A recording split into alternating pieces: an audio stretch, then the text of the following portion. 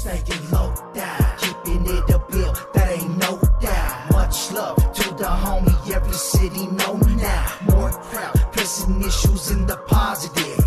Locked out TV is way better than they thought it is. The interviews is solid facts, talking about your troubled past. What you did to change that shit, doing better is the plan. Homie keeps a solid point, combo lit just like a joint. Better yet just like a brew. Locked out TV.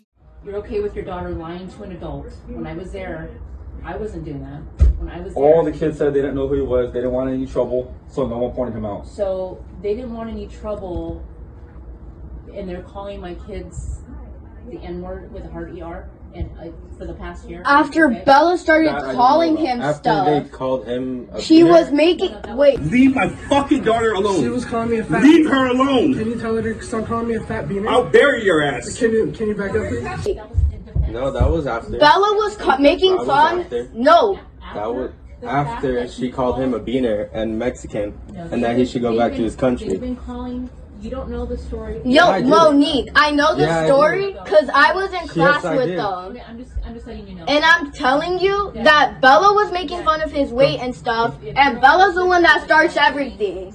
You know, a man in the face. I guess that's okay. But I just wanted you to know that your daughter lied to me. I don't have anything to do. I wasn't there. I'm not saying. I'm calling her. That's you. Yeah. You lied to me. Yeah. You know what? Let me tell you one thing, okay? You didn't have to tell you anything. I don't know.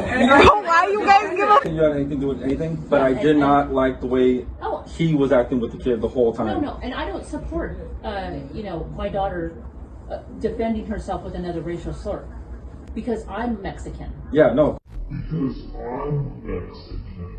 Yeah, no. Of course, I don't support that. And that's why I told Avery today. I said, listen. The only reason I'm upset is because Mexican. the man kept saying beaner, calling the kid beaners, told them to go back to their country.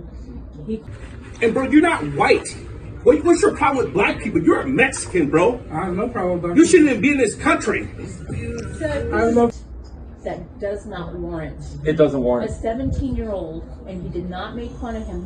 He said to Bella, Bella, that's what happens when your father is. And when he said out loud for everyone to hear. Avery was already at his car about 40 feet away. Demetrius said, That's what happens when you don't have a father. Let's go. You're still talking to me. you're still saying shit. Oh, wait. Oh, no. Hey, no. Let's stop. Stop it. Stop it. Wait. My husband died. He has died. Don't talk about my fucking father. Get in the car. Demetrius just lost his father. His father died. Yeah, but why is he saying that about other kids? Delilah. He never knew that Avery's father died.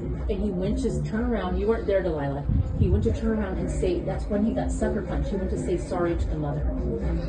And after that happened, after Demetrius got knocked out, I sat in the car with Demetrius and I said, that's where all that rage comes from. That's why he's angry. That's why he has a lot of rage. I'll bury your ass. Can you back up, please? Fuck off. Can you please back up? He has a lot of rage because his father's dead. And I can't imagine. And you know, Avery apologized for what he did. Avery apologized for what he did. All I was trying to do when I went down there today was, I asked Avery, I go, why do you have so much anger? Why do you hate black people so much? Tell her to stop calling me a fat beaner. I'll bury your ass. Can you? Mexican, bro. I have no problem with that. You shouldn't even be in this country. And not only that, I've told Bella, I said, you know what? I know Bella's not innocent. Trust me, I know my daughter. I know she's not innocent.